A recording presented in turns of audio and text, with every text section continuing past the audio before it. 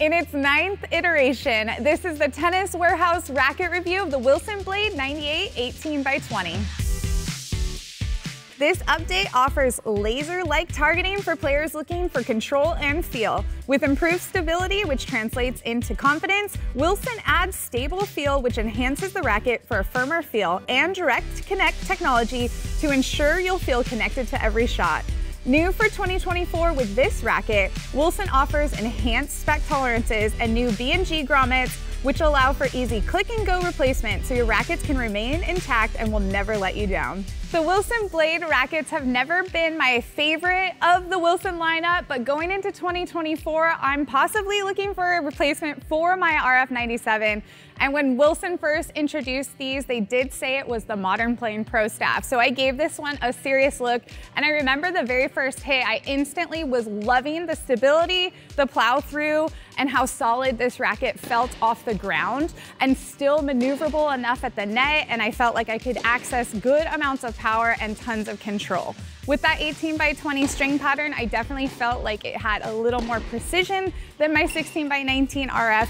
And it is a little bit easier to swing, but again, I will have to say that the stability of this racket did shine for me through the play test. The hardest part for me is going from this Blade 98 1820 back to my RF 97 because I do realize how much I love that racket and little things here and there, just even that added mass in the RF, the slightly thinner beam of the RF. I just continue to go back to that racket. Luckily, still have a few grommets left to keep it intact. However, this is my favorite blade to date. I thought it was super solid. It allowed me to play an aggressive game and it made me feel really confident when hitting. What's not to like about a Blade 98 with an 18 main? These frames have not changed much. They've gone through slight tweaks and modifications. And these rackets really, I know this is a heritage racket for Wilson and for me as well. I believe the K-Blade was released right around the same time that I was first hired here at Tennis Warehouse. So I'm real familiar with it. I believe the first one was an 18 main. It wasn't until later on the 16 main came along. So the evolution of this racket, you know, again, slight modifications. Definitely a meat and potatoes racket for me, all court. I love the way the 18 main string kind of fills up the whole string bed and kind of makes it feel as though the sweet spot is all the way from edge to edge. So just a great all court stick. I definitely like a lot of rackets with tight 18 main patterns. I'm a little troubled with shot depth. As long as this racket is paired with kind of a thinner, edgy polyester, I feel as though I get the best of both worlds. I know you've heard me say this before, but I still get that connected feeling to the ball that people that love 18 main patterns really call out. And then I also feel like I get a grip on the ball and a good launch angle. So overall, this racket is just set up beautifully. One of the most intelligent designs I can think out there and a great play test for me. Coming into this play test for the 9th version of the Blade 1820, I guess the best compliment I could give Wilson on this one is they didn't mess up a good thing. I've always liked the Blade in the past. Lots of different versions that I've tried. I actually was a user of the 2015 version for a couple years, so really have a good history with this racket. I think with this update, definitely a nice new look to it, but definitely just carries on that good stability. I've hit it with the last couple versions, the 8 and the 7. I'd say some slight changes compared to the 8, a little bit more solid and stable, filling up in the contact zone. Maybe a little firmer, but don't get pushed away by that. It's still comfortable and plush.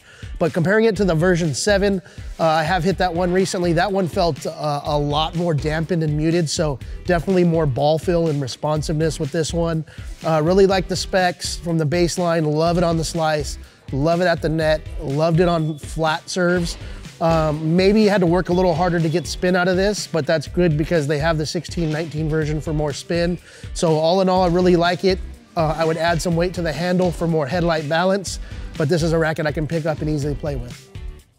Whenever Wilson introduces a new blade, it's always a fun time to get right out there on court with it. And I had a great time hitting this 1820 version of the 98 V9.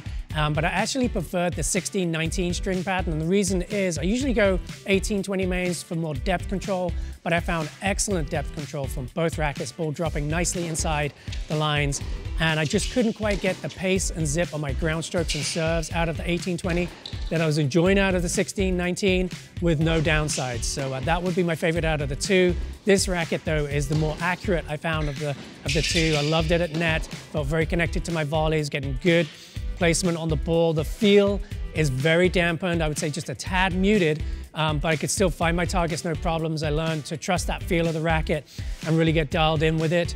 On serves, I was serving very consistently with this racket, just missing a little bit of that pace and core penetration I got out of the livelier 16-19 version, and that's why that was my favorite racket. For this review, we tried just about every Luxilon string that they offer. For the review today, we have Luxilon Eco Power as well as ALU Power, and we have them strung right between 50 and 52 pounds. For more information on this racket or anything tennis related, be sure to head to Tennis Warehouse, Tennis Warehouse Europe, or Tennis Only.